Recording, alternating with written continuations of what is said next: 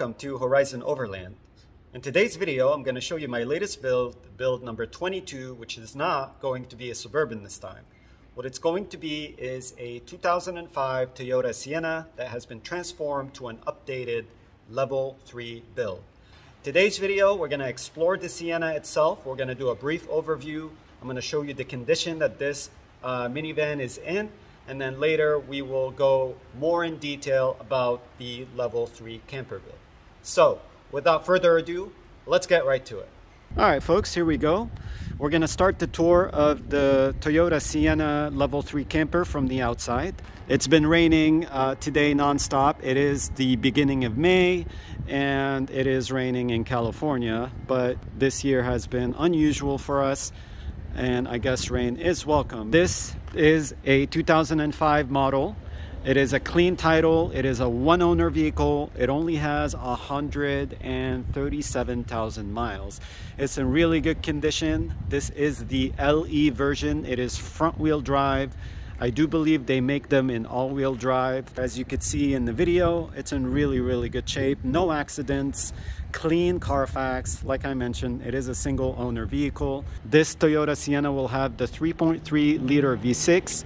It gets really good gas mileage, up to 27 miles per gallon on the highway. This drives very comfortably. It's very nimble, very easy to park almost anywhere.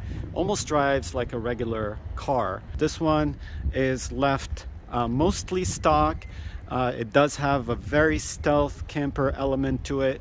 And really nothing has been done on the outside aside from a 150 watt solar panel that is secured on the roof. So anytime there is sun available, the sun isn't very much available today, you will always make sure that the battery, the secondary battery, is fully charged, which this one has. We will explore in just a moment. That's pretty much the outside of the vehicle. Let's go ahead and move on to the inside to show you more of this van. All right, so let's go ahead and check out the interior, starting with the driving area. There is a key fob that would allow you to unlock and lock the vehicle.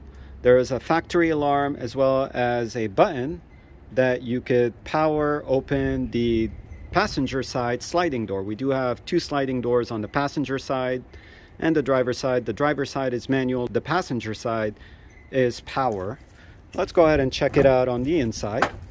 As I mentioned in the intro, this is the base model LE Sienna, but for being a base model, it comes with quite a lot of features. I'm going to go ahead and start the tour with this control panel right here on the driver door. Here you could see the power windows. We got 4 windows, 2 in the front and 2 in the back. The 2 in the front is for the driver's side and then the passenger side. But what I thought was really cool is that these large windows on the sliding doors on both sides, they actually do go down. This is really cool to allow airflow to come into the camping, sleeping area, which we will check out later. We also have power door locks. We do have power mirrors, and then that's the button that would allow you to open the rear vent on the windows all the way in the back. Here we see the 2 front seats. These are captain seats in the front. They do have armrests on the side for both passenger and driver. You could see the cloth is in really good shape, very clean, no holes, no rips, and these are also adjustable seats. We have the lumbar support right here.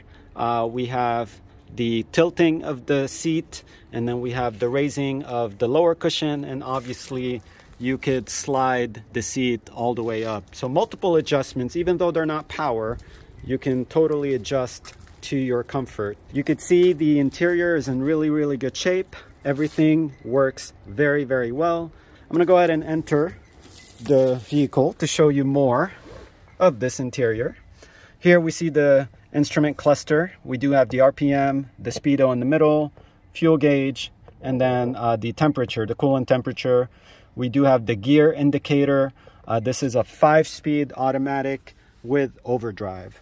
Here we have our windshield wiper control, and then right below we have the cruise control, which also works very well. Here's the steering wheel. We do have airbags for the steering wheel. And we do have audio control to control the factory stereo, which has AM, FM, CD player, but also still back in 2005 they were still offering a cassette player, so this has a cassette player as well. Right below the factory CD player we have our climate controls. We have air conditioning that works really well as heater. These are the climate controls for the front, and we do also have climate controls for the rear. There are plenty of storage in this interior. Here we have a small little cubby on top as well as on the bottom. And right below we have another hidden storage compartment. On this side we have the glove compartment on the bottom that you can lock, and then also on top as well. More storage, as you could see, on the driver door, and I think it's the same on the passenger door as well. And then finally here we have in the middle a center console, a small little storage compartment right here, 4 cup holders, not just 2, but also another cup holder right over here. So plenty of cup holders for all your drinking needs. What I thought was really cool about this center console is that it tilts down. So there's a lever that you can pull up on, and then that will allow you to tilt this thing all the way down. And this is really cool because now you can access the rear by basically making your way between the passenger and front driver seat. Down here we have the 12 volt outlets, 2 of them. One of them is being used by the rear camera and monitor to replace the rear mirror, because obviously our view is obstructed because of the curtains. And right above that we have the computer that will display the fuel information, average miles per gallon, destination till empty. We do have the outside temperature and a compass. We have dome lights, plenty of dome lights actually throughout the entire minivan. And then right in front of that we have a little mirror. I think that was intended to keep an eye on the kids. This is a minivan after all, so you have a little mirror that keeps the kids in check. Here are the sun visors. We do have mirrors with some lights on them, both on the driver and the passenger side. So that's pretty much the interior, the front side at least, of this Toyota Sienna. Let me now move to the back and show you the level 3 camper build. All right, so let's go ahead and check it out on the inside. You can see the power sliding door. That's a really cool feature on this Sienna. But also there is a button right here to allow you to power open the door from the inside. So here is the build. This is the level 3 build for up to 2 people. Right now we have it configured in the 1-person camping / lounging. You could see the bed on one side. We do have 2 mattresses that could be stacked on top of one another to create more of a softer, cushiony mattress feel, or you could just use one of them if you prefer to have a firmer mattress. This is a 3-inch foam mattress. It's 75 inches by 25, both of them are, and they could be laid out right next to one another when this entire platform becomes a 2-person camper for 2 people to sleep. But right now you could see the bed is also a bench. We do have carpeting floors to allow you to rest your feet right here and sit on the edge of the bed. I want to take a moment and just kind of show you the overall space that you get inside of a minivan. The minivans are not as long as Suburbans. They're slightly shorter, but they do offer more headspace. So when you sit upright with plenty of space for you to be able to move around. Here you could see the curtain. Currently it's pulled back. This separates the driving area from the sleeping, lounging area. And here, as I showed you, this could be an entry point for when you're inside the vehicle to access the rear area. One thing I found really cool on this Sienna is that this seat could be tilted, or folded rather, just like this. This will open it up even more. So I decided to design this build in this current format, the way you see it, because I wanted this to be a completely removable build, meaning you can remove this part of the build, and then when you do that, you're able to maybe reinstall the second row seating, which comes with the Sienna along with the third row seating, and then to be able to use this as also a passenger vehicle. If you choose to remove the entire build itself, it is designed to be disassembled and removed should you want to turn this back into a 7-passenger minivan. So let me go ahead and show you some of the features that we see here, starting with this large drawer. This drawer is on locking slides and it opens all the way. You heard it click, meaning it is locked in position. You can see we have carpeting inside for a nice finish, but we also do have storage right underneath the bed slash bench platform. I'm going to take this opportunity to hop inside because it just started raining again. I'm going to go ahead and let the sliding door do its thing. And now we are inside this very nice and cozy environment. It is kind of dark in here, so I'm going to go ahead and turn on the light. This is a USB light. It's super nice, super bright, very adjustable. You can adjust the brightness. You can have multiple colored lights, I guess. Different ambient. I like the warm light, so I'll keep it at warm. I want to go ahead and also get some privacy in here so you can see how nice and cozy everything is. The view is completely blocked off with the curtain, but also we do have the reflectix on all the windows that can easily be removed if you want to maybe enjoy the view but keep the doors closed. Like I mentioned earlier, we do have power windows. If you remove this insulation just like this, you could roll down the window for maximum airflow. On this side right here, we have a 12-volt USB outlet. We also have another one on that side. I'm going to go ahead and slide over to this side and I'm going to show you this area. This is a shelving unit that flips up into a counter. So you have plenty of space to maybe work on your laptop. This build could also be your maybe mobile office. If you work remotely, you can have your laptop up here. You could sit upright on the edge of the bed. And then if you want to enjoy the view, you can remove this reflectix. Should you want to maybe decide to grab some food, the fridge is right here under this counter. It could be opened and then basically you can access the food that's inside. I like it because of the way it opens. Everything has been carefully designed and planned to fit the way you see it. This is a 30-quart fridge. It draws very little power. It is being powered by the battery compartment, which is underneath the fridge. I'll show you that later on. And then the battery is being charged by the solar panel, which you see the solar controller is right here. Right next to your counter, you have a sink setup. Also could be used both from the inside as well as from the outside. So I'm gonna go ahead and turn it on. So you could see, you could use the sink to wash your hands, to wash maybe some dishes after you're done eating. Very easily accessed from the comfort of the minivan while you're sitting on the bench.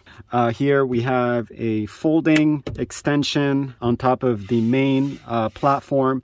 This is meant to be for outdoor use. So when you fold it outside, you have even more space for outside cooking, but right now it's folded on top. Right behind the fridge and the solar controller and the LED light, we have another storage area. We have some high railings as well as like a little opening to access whatever you need. But also you could see the design is working with the current minivan itself.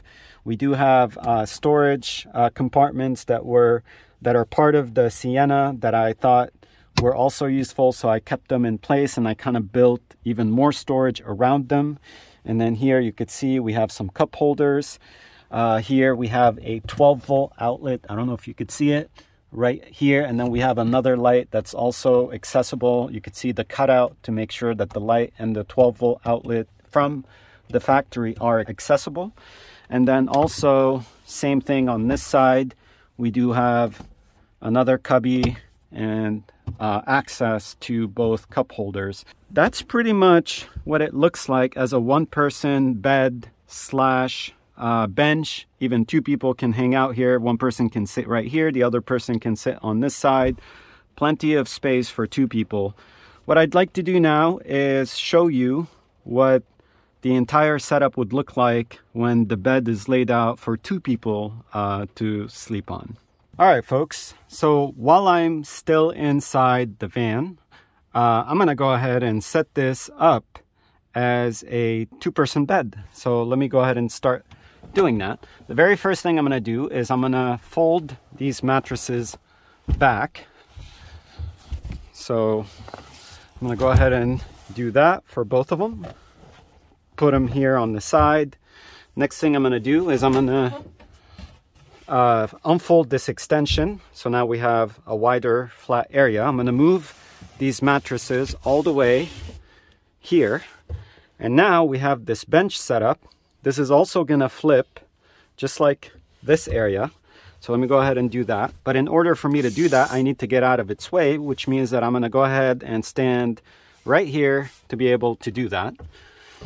So then now we're gonna go ahead and lift this up just like this. And now we have almost a full-size bed. One person can very much comfortably sleep on here, but two people can also do that. And then we're gonna set the mattresses up again. One goes on one side, and then the other one goes right next to it, just like this. And now we got ourselves a full-size bed, and I did not need to exit the vehicle to create a very nice, comfortable, spacious sleeping environment. You notice I did go ahead and turn on all the lights just to show you all the lighting that comes with the Sienna. Plenty of dome lights. We got two right here. We got that one right there that I made a cutout for. One up here, another one. So that's really cool. Plenty of lighting.